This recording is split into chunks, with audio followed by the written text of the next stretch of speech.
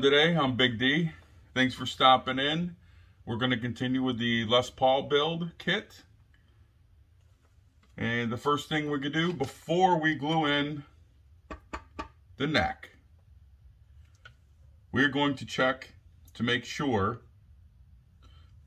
that it is in line, so the strings will not be hanging off one side of the neck or not. So we're going to go through that process. But before we get to that level, I'm going to go through the center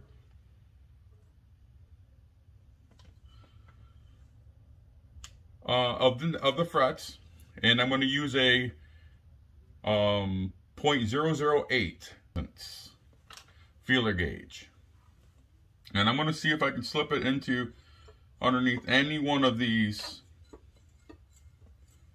Now, one thing I need to point out, you have to use the truss rod to straighten as straight as possible this neck before this happens. Otherwise, it will be, you're going to have some gaps. So make sure it's straight as possible. Now we're all set with that. I'm very happy with that. I will have to probably do a little crowning after I level the frets. But they're in excellent shape. I will not have to take off a lot of material. I'm going to turn it back a little bit. Is where we check alignment. Now these posts, I'm not going to put in place. I am just using them for a guide. I'm going to set the the bridge in place. And for this point, I don't really care about what string gauge I'm using. It is just for a guide. Now I'm going to want to run this down and get an eye level this direction to make sure the string will not hang off in either direction and it has a straight line. And I've already done this. I'm just showing you how I did it, because I can't use the camera and show you in that direction because I couldn't set up the camera that way. I don't have the high-end equipment yet. Down the road, maybe.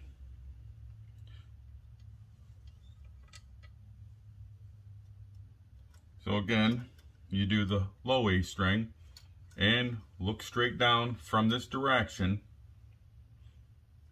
all the way to the nut. Make sure that everything is in line.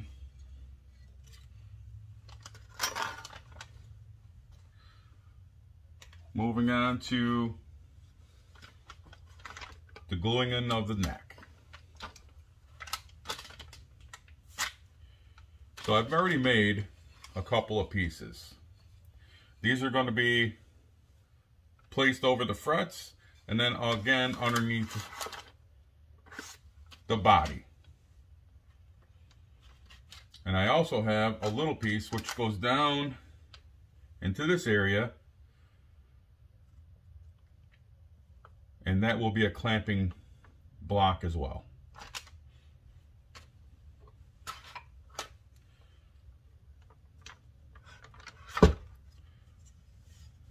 This is, my opinion, one of the most important. I've already done this, but I'm going to show you how I did it. When you feel this area, when you first get these kits, they're going to be rough in texture. You're going to find glue down in these areas, down through this crack. Make sure there's no excessive wood that's left over in any of these areas. Both sides. Make sure there's no binding that's laying over, because I always put a little glue here, and where it matches up here, it will actually help glue this point and 360 degrees around here. Same thing with this, along with this. So what I do is I take a brand new razor blade, very inexpensive, and you start from the edge the very corner, and just scrape. You do the same with the edges, down in here, here, here, here, everywhere possible. Make sure there's no fibers. You want it smooth, but not, I wouldn't recommend sanding it unless you have a tight joint. You want as much glue in there, but you also don't want a sloppy joint. I hope it kind of makes sense right there, because when this goes in, you want it to go in with a little resistance and then stay in position and give you a little fight coming out. Too loose, there's going to be too much glue in there. Too tight, not enough glue. You want the glue to work, but let it do its job. Another thing I want to point out, I am using Type Bond Original. This could swell. It's water soluble, so it could swell the wood. You want enough glue on the both sides of the joint, the body, and then also another amount of glue on your neck. You have a few minutes of work time, so I recommend to prep your surface so it moves along quickly. So what I did was,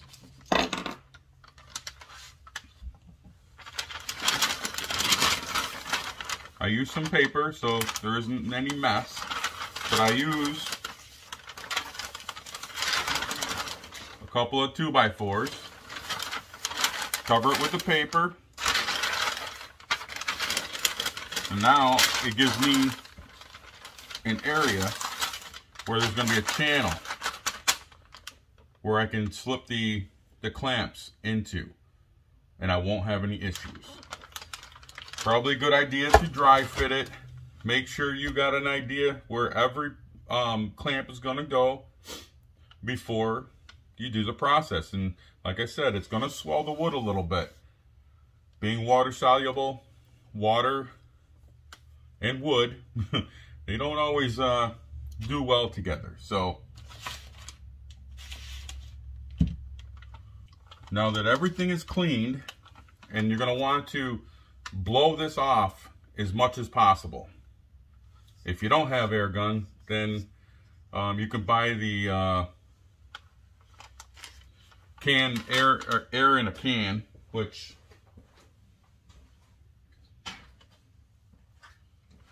this is called Dust Off.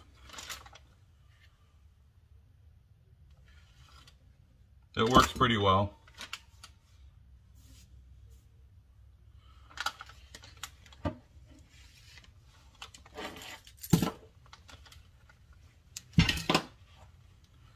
So I get some paper towels, get a few of them, set them to the side, get out of your way. I have a little cup of water, set that out of the way. You're going to want to be ready. Like I said, before you get this process going, you don't want too much open time. Start prepping your pieces of wood. Now I use a little brush. Open it up, squirt a little bit in the bottom. Sorry that the camera is not showing you, but you'll get the idea. And you're going to apply in an upward direction. You want to be generous with the glue. And if it looks dry and it's soaking in a little bit, don't be shy to put more.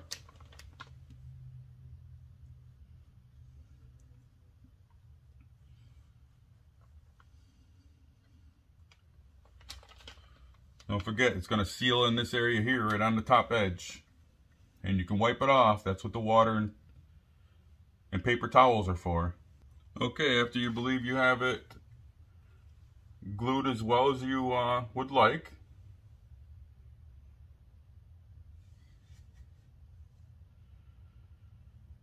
Just double check.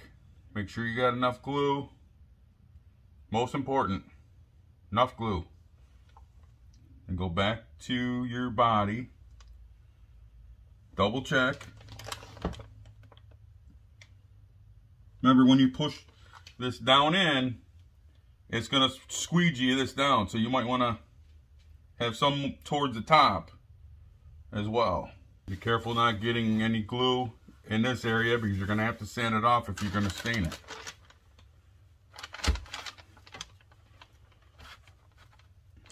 Push it in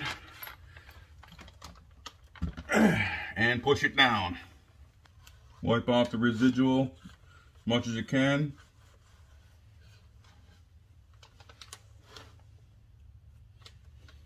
Again, it'll be a lot less later on that you have to clean up.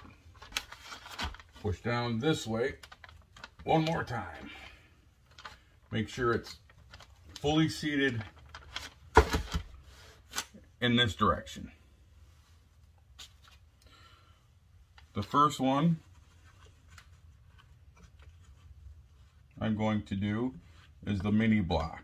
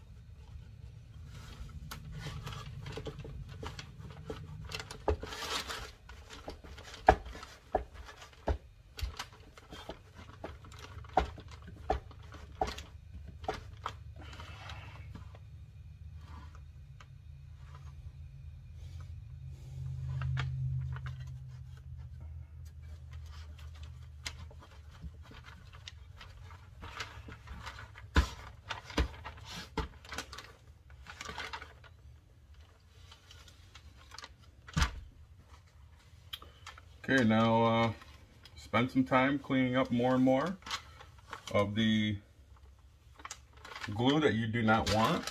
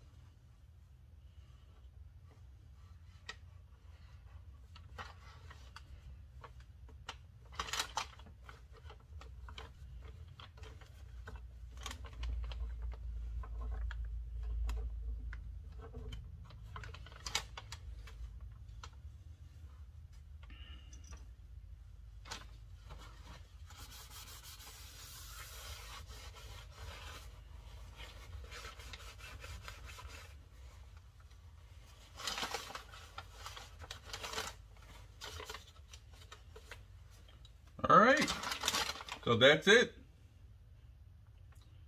Now, I say that I am not considered a luthier, but I have made many, many guitars, and this is how I do it. If this helps you, please leave a comment below, and if you think I can learn from something that you might have done in your past, let me know. Have a great day. God bless America. See you on the next episode.